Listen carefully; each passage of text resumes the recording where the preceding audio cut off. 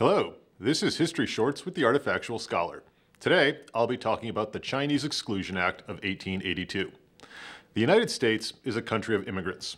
All of us came here from somewhere else. Yet, our nation has often struggled with how to treat immigrants. Since the mid-19th century, there has often been suspicion and resentment toward newcomers to the United States. During the 19th century, China was in a state of political chaos. A series of wars against Western powers and internal rebellion had left the Celestial Kingdom in a state of social and economic upheaval. Many in China hoped to escape those difficulties. The United States would provide the opportunity to escape. In 1848, gold was discovered in California. Over the next 7 years, the gold rush drew the hopeful and the adventurous from around the globe, including tens of thousands from China. In 1852 alone, more than 20,000 Chinese laborers arrived in San Francisco. During the 1860s, a new labor-intensive enterprise, building the Transcontinental Railroad, was attracting a new generation of Chinese and other foreign workers. Again, thousands of Chinese immigrants were drawn to California and other areas of the West.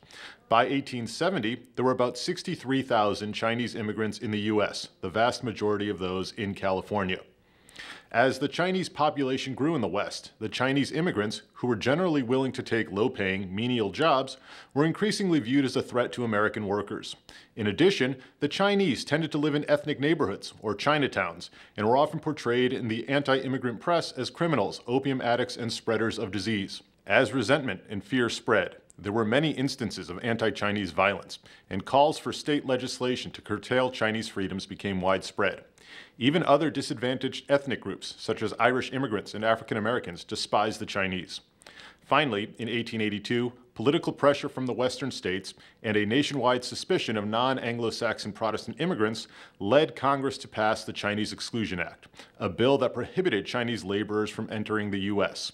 The bill was signed into law by President Chester Arthur. The Chinese Exclusion Act was the first law that restricted immigration into the U.S. on the basis of ethnicity. By the early 20th century, other restrictive laws would limit immigration from Southern and Eastern Europe and impose literacy and political tests on immigrants. The Exclusion Act remained in force until 1943, when, in a show of solidarity with our wartime ally China, Congress repealed it. Fear of the other religion, other culture, other ethnicity, has a long and disgraceful history in the United States, and this nativism and xenophobia were largely the basis of the Chinese Exclusion Act. Still, despite the shifting winds of politics, our country has an enduring promise of freedom and opportunity that will continue to be a beacon for those who are oppressed. This has been History Shorts. Thanks for watching.